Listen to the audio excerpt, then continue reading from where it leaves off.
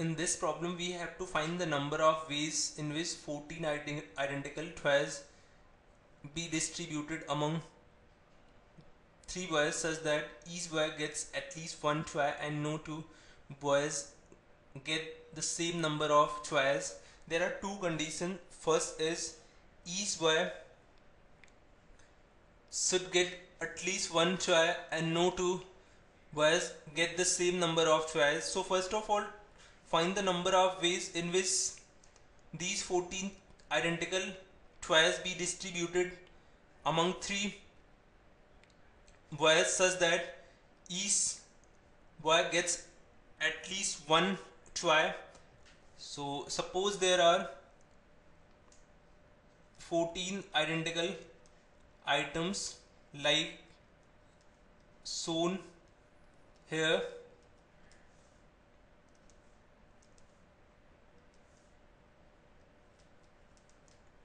If we see the gaps between two adjacent items, then we can say that there are 13 gaps, and if we put two divider at any of these 13 gaps, then the number of items or the given items will be divided into 3 parts such that each part will have at least one item.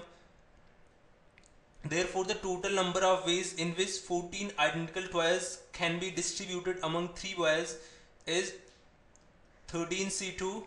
This is 13 into 12 by 2, that is 78. Now we have to explore the cases when 2 or more boys could get the same number of chocolate or toys rather.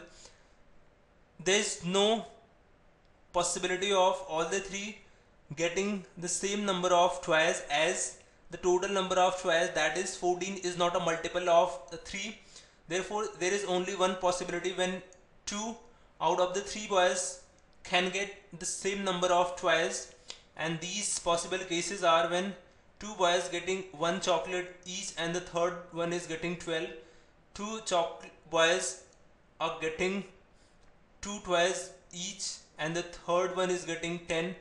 Similarly, it would go till 6 and 4, like 2 boys are getting 6 toys each and the third boy is getting 4 toys, and each of these cases are feasible in 3 ways, as when we select those 2 boys out of the 3 who are to get the same number of toys, the number of ways will be 3C2 and this is 3. So there are 6 cases, and in each case there are 3 possibilities. Therefore, the total number of ways is 6 into 3, that is 18.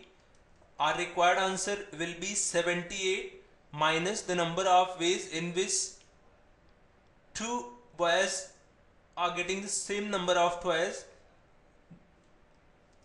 Hence the required answer is 78 minus 18. This is 60. Hence option B is the correct answer.